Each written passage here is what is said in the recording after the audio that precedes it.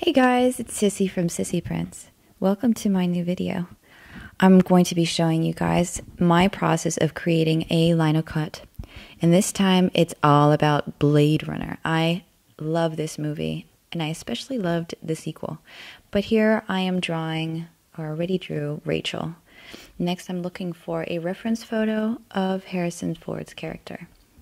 Unfortunately, I'm not really that good with guys, so I always try to practice, and I only become aware of my mistakes once I look at them. So now I can see every single little flaw that I see. But either way, so here I'm just doing the outline of the face and the hair.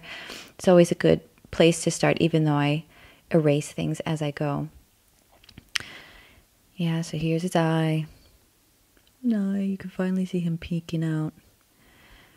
And the difficult part that I found here was his nose for some reason. I don't know. It's the bottom part of the nose that rests right above the lips. That was the most difficult part.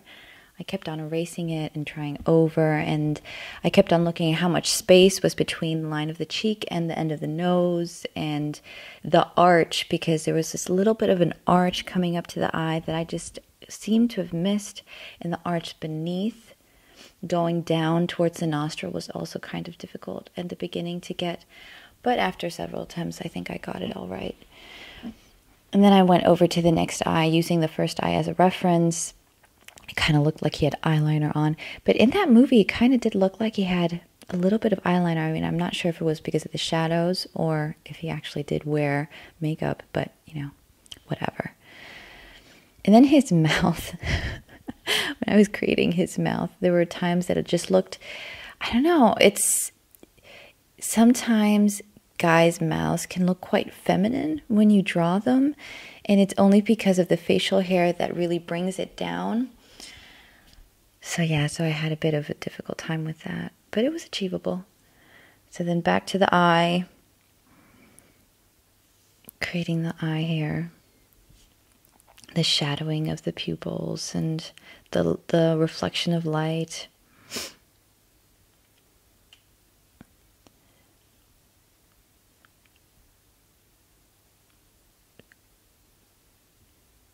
So yeah, I mean, you know, the first time that I watched Blade Runner, I just loved the complete feel of it. I was completely absorbed by the story, this noir film with science fiction storyline, and I didn't really pay attention to the story itself because it was an artistic movie for me.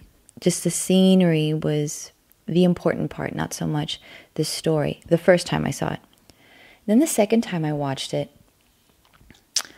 I realized that when they created it, it was heavily based on the style and just to be an artistic film, because the dialogue in itself wasn't that heavy or as important, and it really was lacking, even though I just loved the film in itself. It was something that you didn't come across that often. And then with the sequel, there the story was well developed, the dialogue was well developed, there was suspense, and it was aesthetically beautiful. The shots were beautifully made. I was in love, completely in love, and I still think that the sequel is much better than the original. Ooh, shocker. So yeah, so here you can see I did a bit of a shadowing because he doesn't have a full mustache or full beard, but he has that shadow. Like he hasn't shaved in a couple of hours, and maybe not in a couple of hours, maybe in a day or two that he hasn't really shaved. So he has this like bit of shadowing going on. And since it's going to be a linocut, I was really having a hard time how I wanted it to transfer onto the linoleum. So I tried different techniques and I didn't really like it. I'm still trying to decide how I'm supposed to do it. But so here I was just working on a bit of the shadows that were created. Really, the lines are going to be what is left on the linocut. And then there was this star light behind him, neon sign star type of light. So I just did a quick outline of what I wanted it to be and where I wanted it to be. The thing with linocut is that I do the first sketch where I show where I want things to be, and then I adjust as I go. I first do the initial cuts, and I do a print to see how it looks, and then I remove things, or I leave things, or I add more texture, because it's the thing that I really love about linocuts is the texture. I just love those little fine lines, that nothing's really perfect, that it looks completely handmade. Ah, I think it's great. So yeah, so here I was debating, okay, what am I going to add in this space here? First I thought I was going to add, Blade Runner. But then I thought, no, I don't really want words. So I decided to add the owl. I love owls. I love animals. I love drawing animals. So I thought it was a good counterpart to these two characters. Some symbolism adding within it, like a play of the nature of the film, the nature of the characters, the absence of nature, and the presence of completely artificial life, and how they played upon the owl. So here I'm just creating more textural lines. And I'm just debating. I'm really thinking about, should I add this? Should I not add this? Should I continue? What should I leave? What should I take out? Yeah. My dog just ran by. Yeah, so it was interesting. And I really do need to rewatch the sequel.